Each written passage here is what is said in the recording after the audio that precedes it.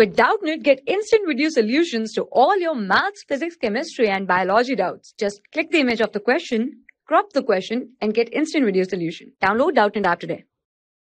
Hello everyone, welcome to this video. So in this video we are going to discuss this question. A conductor carries a current of 0.2 ampere.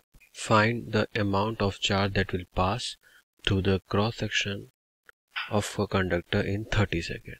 So let's solve first part. A. Get it? A. Find the amount of charge that will pass through the cross section of conductor in 30 seconds. See friend, here the current flow is 0.2 ampere and time given is 30 seconds. Now what we know? We know that charge equals to current into time. Get it?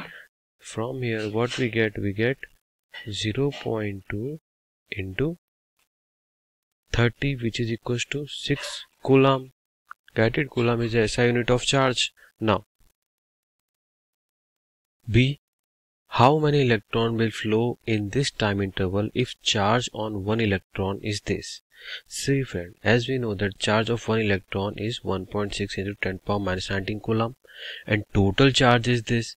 So to find the number of electron, what do we have to do? We just have to divide 6 coulomb by 1.6 into 10 power minus 19 coulomb. So now B number of charge or number of electron will be equals to total charge upon charge of one electron. So total charge is 6 coulomb and charge of one electron is 1.6 into 10 power minus 19.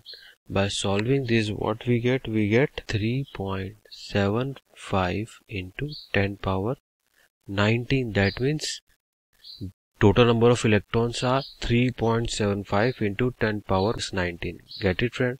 So this is the answer. Thank you for watching. For class 6 to 12, IIT JEE and NEET level. Trusted by more than 5 crore students. Download Doubtnut app today.